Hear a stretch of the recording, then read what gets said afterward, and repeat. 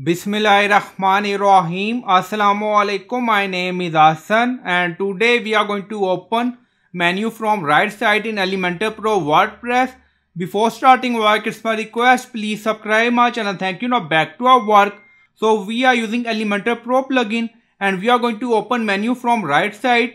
Now go to dashboard. On left side you see templates and then you see pop-up. So click on it. So we are going to create pop-up. And then you see add new template, so click on it. Now you see choose template type pop-up, so you can add name. So we added name, right menu and then click on create template. Again you see pop-up, now close. So we are going to create pop-up from start and then you see pop-up. So first we are going to do pop-up setting and then you see pop-up setting icon, so click on it. On left side you see setting style advanced and then you see width. So you can set width according to your requirement. So we are going to display or open menu from right side on desktop, tablet and mobile layout. Now you see width for desktop layout.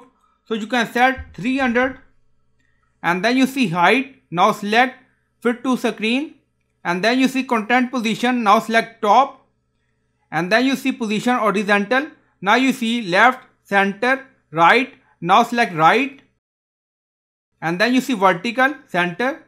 Now you see structure, so drag and drop here and then you see overlay, enable, close button, enable. Now you see close button. If you want to disable overlay, now click on it. Now you see, so it's up to you. And then you see interest animation. Now select and then we are going to set slide in right. Now you see exist animation. Now select and then we select slide out right and then you see animation duration. So you can select according to your requirement. Now you see we set 0.5 and then you see general setting. So click on it. Now you see title, preview setting. On top you see style. So click on it. So we are going to add background color, background type. Now you see classic.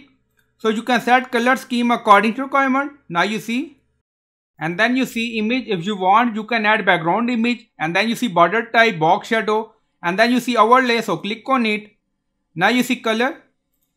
So you can set overlay opacity according to your requirement. Now you see. So you can select according to your requirement. And then you see close button. So click on it. Now you see close button. Now you see position inside, vertical position, horizontal position. So you can set according to your requirement. Now you see vertical. And then you see horizontal. So you can set according to your requirement. So we set 84. Now you see. And then you see color. If you want you can set color scheme. Now make it white. Now you see. And then you see size. So you can increase it. Again you see. If you want you can set our color scheme. And then on top you see advanced. So click on it. Now you see advanced option. Show close button after second. Auto close after second. Prevent closing on overlay enable. Only close by using this button. Prevent closing on escape key enable. If you want you can disable page scrolling. If you want you can avoid multiple pop-ups. So it's up to you. So you can select this option if you want. And then you see margin padding. So we added background color and then we are going to add menu. Now you see plus icon. So click on it. Now you see flex box. So again click on it.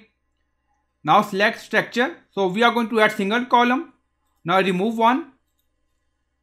Now you see column. Now make it 100% width and then you see overlapping. Now you see pop-up setting again. So click on it. Now go to advanced and then you see padding.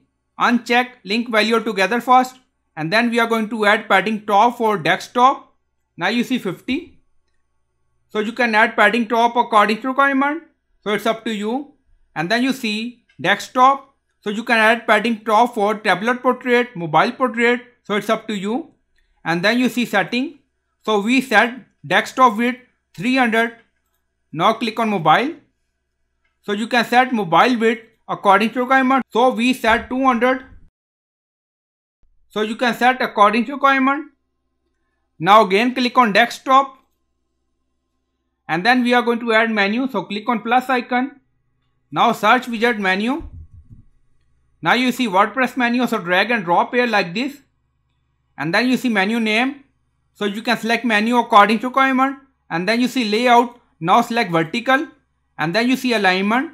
So you can set and start, center. Now you see, so it's up to you. So you can do color scheme according to requirement, and then you see mobile drop down. Now select none, and then scroll up, you see style, so click on it. So you can set color scheme according to requirement. Now we are going to set color white. If you want, you can set our color scheme. Now you see, so it's up to you. And then you see drop down, and then on top you see advanced, so click on it. Now you see margin, padding, width. So you can do styling and setting according to requirement, and then click on publish, and then click on save and close. So we don't add any condition, and then you see your pop-up is live. So we added background color, menu, background color type, setting, padding in pop-up. Now go to Elementor header. So this is our header. So we remove menu. So instead of menu, we added button. Now you see edit button, widget we added. Now you see type default. So we remove text. And then you see icon we select. So we select bar icon. Now you see. And then you see style. So we set color scheme. If you want, you can increase icon size. So we set 26. Now you see. And then you see color scheme. Now you see text color. So you can make it white. Our color scheme. So you can do according to requirement. Now you see. So it's up to you. So you can set border color, border type, border radius, padding according to requirement. So it's up to you. And then we are going to link our pop-up to this button. Now you see content. So click on it. And then you see link. Now you see dynamic text. So click on it. Now you see multiple option. And then you see action pop-up. So click on it. Now select pop-up. Now pop-up selected. Again click on it. Now you see action open pop-up. Now you see pop-up all. Now select.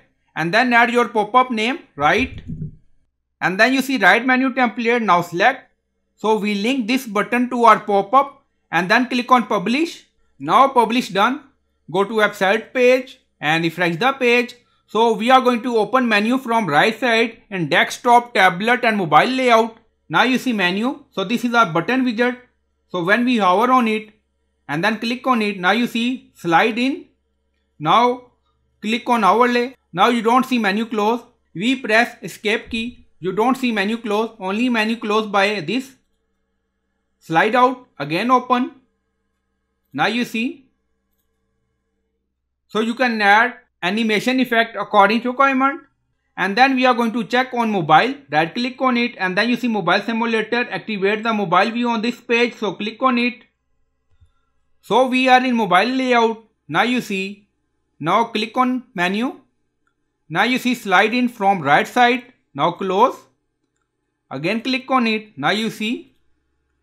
So you can set width for mobile layout according to requirement. Now close. Again open. And when we scroll down, now you see page scrolling active. Now go to pop-up again and then you see pop-up settings. So click on it. And then you see disable page scrolling. Enable this option and then click on publish again. Save and close. Now publish done again. Go to page and refresh the page. So we enable this option. Disable page scrolling. Now open menu again. When we scroll down, now you don't see any moving on page because we enable option in our pop-up setting. Now close and then you see. So when we open it, you don't see scrolling. So this pop-up menu set on desktop, tablet and mobile layout and menu open from right side. So I hope you like this video. Please like, comment, share, subscribe. Thank you for watching.